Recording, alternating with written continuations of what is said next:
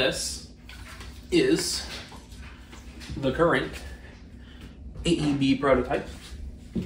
I have my sister recording the video over there because this is going to be loud and I want to get everything in frame.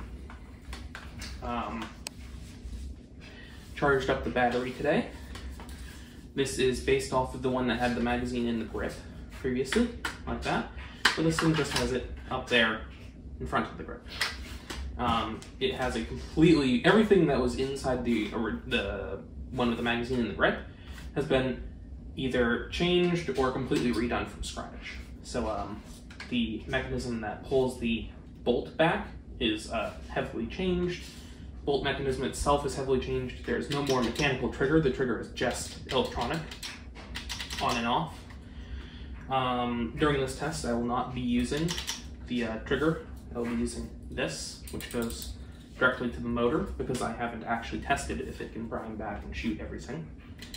On this one, the catch is tripped just by a wedge that the catch passes over each time that cycles back and forth. So there is no mechanical trigger linkage that lifts a thing up when you pull the trigger. So there's no semi-auto, unless you use a microcontroller of some sort. This is my silly scar, 10-inch barrel as far as I can remember. Skinny pusher, but it's in like a half primed state right now, so can't really put it in a magazine yet. But we'll do that after we do some dry cycling. And the grip and magwell are from the Cynthia prototype, which I thought I had on the table over there, but I don't. So yeah, that's from the current generation of Cynthia. So is this grip, this trigger. Yeah, so let's get out the battery into Blaster. Blaster is now live.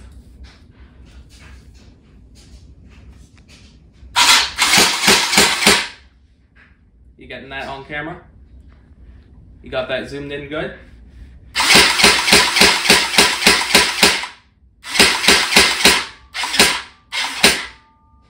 Cool.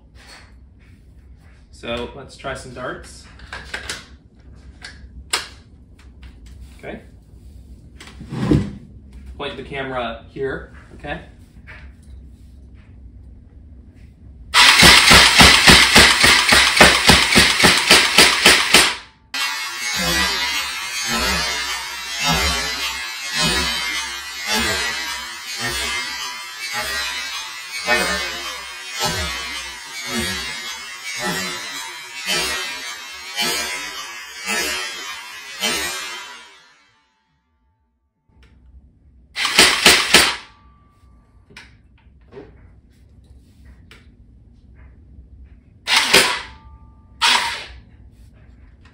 There we go.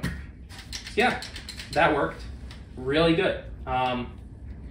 Next up is to attach the limit switch. There's a limit switch right here that tracks when basically the priming wedge that gets pulled back and forth is in full battery or being pulled back. So I need to wire that up so you can't have it stop moving in the middle of a prime, which causes the RAM to be misaligned for magazine swaps, as we saw previously.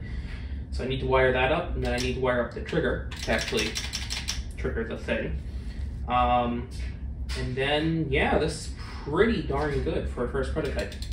You saw a little bit of squibbing there. So sometimes a dart would double up. It wouldn't come out the barrel, and then the next one would push that tube out the barrel. That will be solved by probably increasing the amount of movement back and forth, which will give the RAM more space to move back and forth in each prime, which then I can use to have more sealing surface on the RAM. Which I will go over. Try and plug this. Like that. Like that.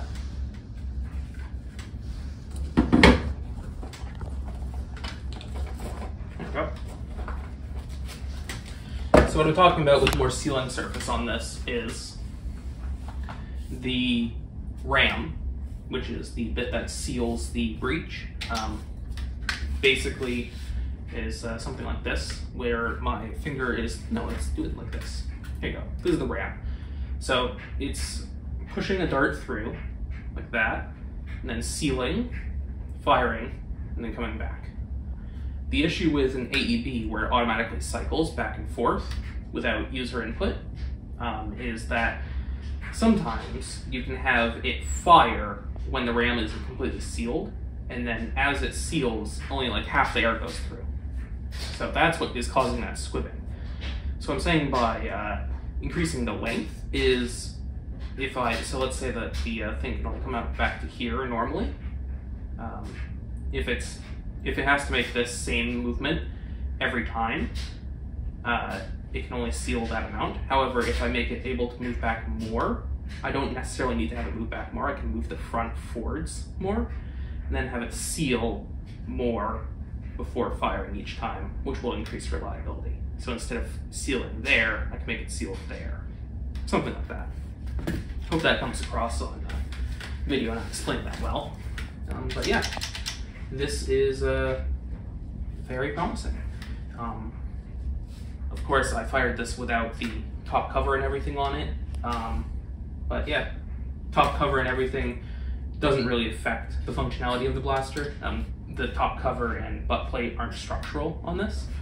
They're mostly aesthetic and keeping your hands from getting inside the hand blender. So yeah, and of course, this right here is where battery and stuff would go, you know, like that, when you are using the blaster. So yeah, that was honestly better than I expected it would be. Yeah. Bye. You can stop the